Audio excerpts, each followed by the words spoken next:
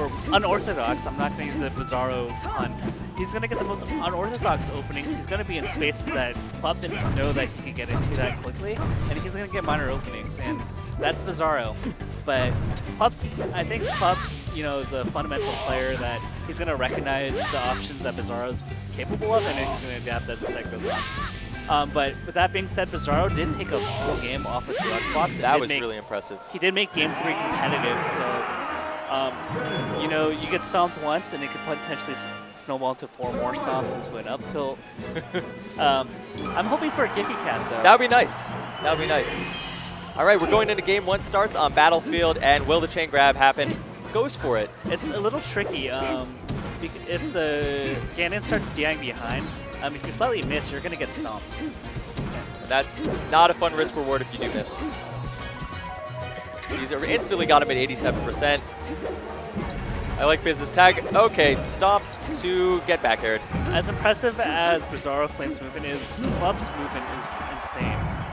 Oh, man. The way he maneuvers platforms, shield drops, and just goes everywhere. It's really impressive. Look at what he does between stocks. It's amazingly new school. Great to see the transition. Though the Samus does come out, Plup cleaned up that first stock nearly instantly. All right, let's see if he... Okay, he's going to go for the wider timing window off the tech chase. But see, the DI behind is a little tricky to cover. Yeah. And so what Kirby Kazi recommends is that if you're uncomfortable with that, just throw out an up tilt and you get good things. Tricky down tilt will set up an opportunity. Not quite yet.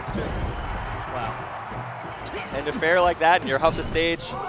Oh. Kind of an unfortunate little flub there. I feel Ganondorf. I'm wondering if Ganon really has an option to quickly get on stage and hit something, though. Like a super fast wave land into even F tilt maybe or something? A back air.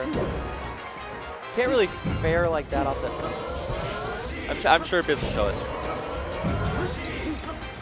Absolutely no nonsense right now. Yeah, this is just rinse and repeat right now. This character does not have options. Yes. In a typical way. Not much you can really do about that. From the way that Plup's playing is red light, green light, like it's like if it's green light then he can move around. If it's like red light and Bizzaro can threaten a hitbox, then he puts up shield. And that's how you should be playing this matchup. Oh, double fair. That actually is a stop! Wow. Oh my god. Really? All right, he's definitely still in this. Was that a platform cancel there? Yes, it was. Amazing. Plup is not happy about what just happened. This is gonna... See, that's the risky thing. He almost got stomped again because he missed the chain grab there. So on paper, Ganon should almost never win this matchup. He does always have a fighting chance. Well, technically on paper, Ganon's the supervillain of this video game. That is true, right? How did... I mean, I feel like this has been said a lot. How did Sheik get caught? I don't know. I think in the game, Sheik transforms to Zelda and then instantly gets caught. I see. So it's good the Plup's not down being. That would be a bad idea. It's actually pretty close. Yeah. Wow, called the needle there. Uh-oh. And this is going to be big damage here.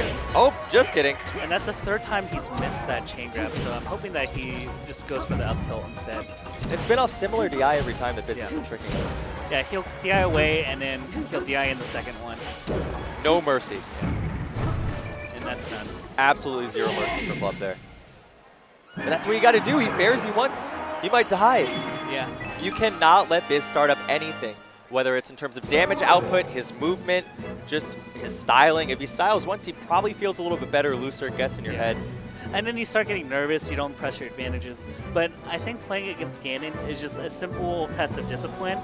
You don't do anything fancy, you don't jump into him, you shield liberally because Ganon's grab isn't the greatest, and then you pick your spots. And if you can do that, then it's a pretty simple formulaic matchup for Sheik. Yeah, people talk about this like this is... Sheik could probably just fair and grab. Use a few other tools. Needle, I guess. Floor tilt's really good. Floor tilt's really good.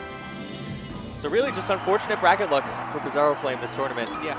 Plays the two sharpest Southeast Sheiks that he can find.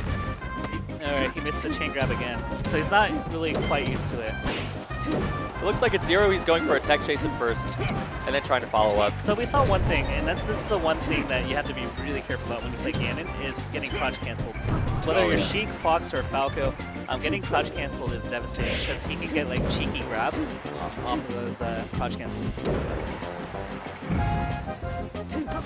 Clean. Very clean. And it's important to keep Ganon off the stage and just limit his ability to survive on this stage. If you're looking for wow, okay, calls it. This is an even game again. He did 70 damage, Plup did about 200. Yeah. And that's Dreamland. Interesting what Biz is doing here. He's trying to stay on the top platform. Yeah. Well, he's trying to find a way down, and Plup's covering his approaches to just get to the bottom platform pretty well. So he's not up there by his own volition. Yes. Oh, the Tafo. Kind of. Oh, he's dead. Wow. He's dead. All right, 12%. Bizzaro takes those. Bizzaro's going to have to take those. This is a monster of a player he's playing right here.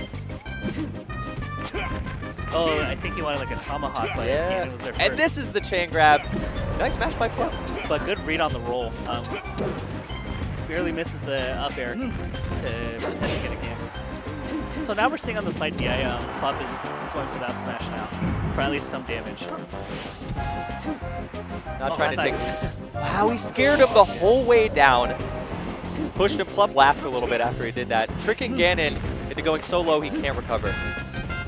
Okay, that is very risky. He does DI off the stage. He might be dead. Oh, gets the hug, I think. He's not getting these. It's actually kind of hard to go from 0 to like 100 on Ganon just off of the edge guards alone. Like the back air there, gets him off stage. That's a good choice. He's going to have to do it again. Nice, he's picking it up better. I think he's happy with his play on the ledge. Let's go, Bizzaro. Let's go, Bizzaro. So, Biz both reps NorCal and SoCal in a very interesting way. Yeah, school and family, respectively. Oh, the grab. So scary. Tries to go for the spike there. If he hit it, I think that was the match. Yeah, I think so. Plup had no fear there. Bizzaro's trying to read the rules right now. You know, if he gets one good read, this might be it. Ooh, tech chases. This will be a chain grab. And he's starting to get the chain grabs on the slight backwards DI. Yeah, Plup's picked him up.